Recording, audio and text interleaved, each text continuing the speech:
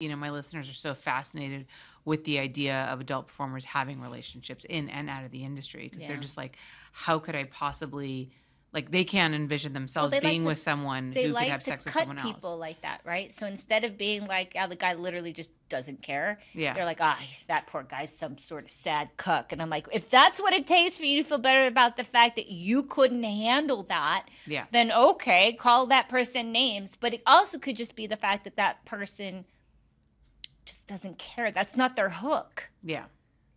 That's not the thing that hooks them. The thing that would hook them is if they saw me sitting with somebody, maybe crying, and them, consoling me and being intimate in that way. Maybe that emotional connection. Maybe that would be like, you better be the gay best friend. I don't know.